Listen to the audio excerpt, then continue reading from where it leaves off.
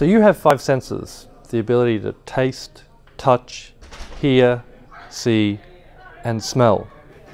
Many animals on this planet have a 6th sense, the ability to detect magnetic fields.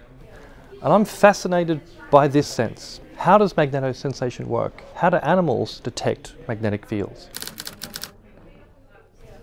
Well, to most people, this problem doesn't matter. But to us, it's a fascinating biological problem, a scientific mystery that's yearning for a solution.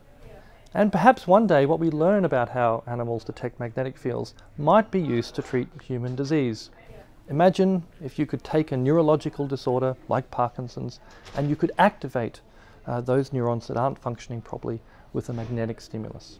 And perhaps one day this is where our research might lead.